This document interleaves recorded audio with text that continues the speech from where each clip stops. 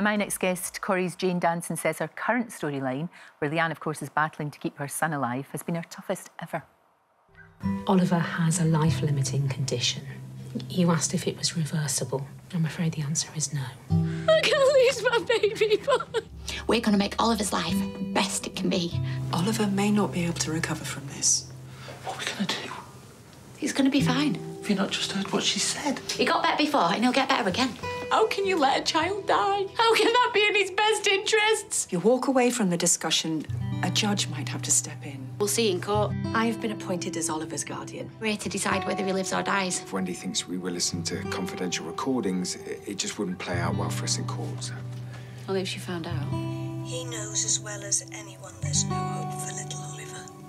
But he feels he's got to stand by Leanne. But what if the right thing for Oliver is to let him go? Oh, it's heartbreaking. Jane Danson joins me now. Jane, an astonishing performance. I mean, it's had the nation in floods of tears and hard for you to do because you've got to get it right because people, you know, some people are living this. This is their truth, isn't it?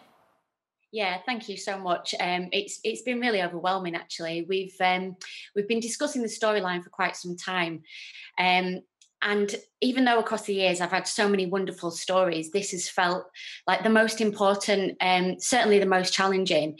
And also, you know, there are a lot of families out there who are unfortunately going through what Leanne is going through for real. So we had a huge responsibility to get this right. So it is an enormous week for this story, for not just for Leanne, but for all the other characters involved, for Nick, for Steve, for Tracy.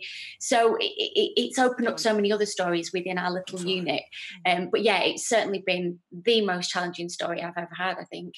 And it shows, you're absolutely right, it shows the ripple effect, the effect that it has on relationships. And a lot of people say in a tragedy, it can bring a couple closer together. But actually, sometimes as we're seeing, you know, Leanne and Nick seem broken. It's tough for them, isn't it? I think what's been really interesting about this story is Leanne, as we know, is quite feisty and stroppy and strong and gobby, and she jumps in the deep end with most things, and she gets it wrong a lot of the time. And I think with this story, they've kept true to character. So she's not just suddenly become a saint because she's going through a really difficult time. They've really kept true to the essence of who she is.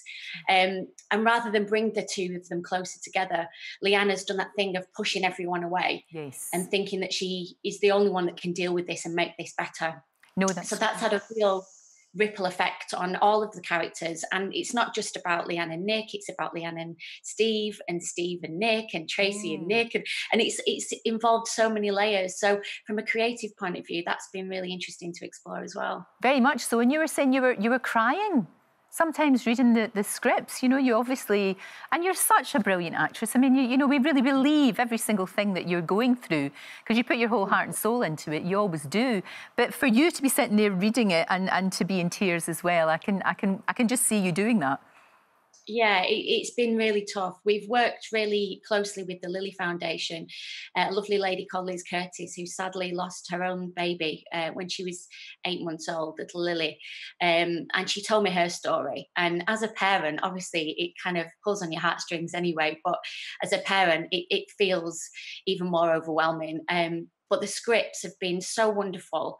It's hard not to cry. The last few weeks that we've had has been really tough, as you can probably imagine. And the next couple of weeks on screen are quite full on. And I think they're possibly the best scripts I will ever have, in all honesty. And I had to put them down several times because it is truly, truly heartbreaking. So it wasn't hugely difficult because, you know, it's so sad, but we're a great little team and we've all really supported each other. And at the risk of kind of blowing our own trumpets, we are really proud of this story and we just hope that it can raise awareness for all them families who are sadly going through this for real. Well, it certainly has, and that's the thing that Coronation Street does incredibly well. Indeed, all of our soaps do. They do it so well. And 60 years of Corrie coming up. Goodness me, Jane, 60 years. That's incredible, isn't it?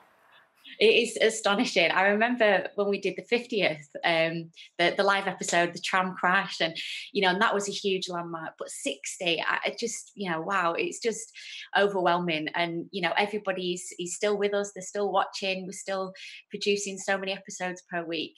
So yeah, I'm really lucky to be a part of it, and really, really proud.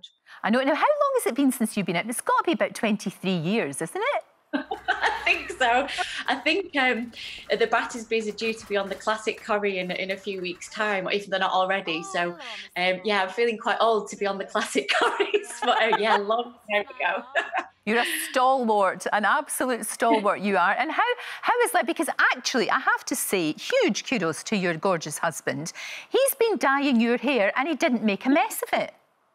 I know, he's done very well. I have to say, the hairdresser did open, so I did go back to the hairdressers, but now they're shut again. So I might be calling on his skills in another few weeks. But yeah, during lockdown, he helped me out with the grey roots, which I nearly sort of just went with for a while. Right. I thought, I can do this.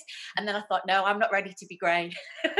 So yeah, so he did very well. He absolutely did. Of course, we remember him so well. Remember Robert so well on things like Brookside and all of that. So he knows what it's like. He knows. It must be quite good, actually, because he knows what it's like, especially when you're involved in such a demanding storyline. So you've got that support, which is great. Absolutely, yeah. He has been my rock. He always is anyway, but he's known that this particular storyline has been quite challenging, and for several months I wasn't at home very often. And when I was at home, I was obviously learning lots of lines. So he really looked after me. And under COVID conditions, as Dawn was saying earlier, it's a different job, really. You were kind of under different pressures, and things are a little bit kind of more tense at times, and we weren't having many tea breaks because but you're doing so well. You're doing so well, and it's so lovely to see you. And Corrie airs tonight, of course, 7:30 and 8:30, and thank you so much, Jane. Don't forget, you can watch full episodes of Lorraine on the ITV Hub, and all the best clips, compilations and playlists right here on our channel. Just subscribe now and you'll never miss an upload. Click here to watch another video similar to this one, or click here to head to our channel's homepage to explore all of our exciting videos.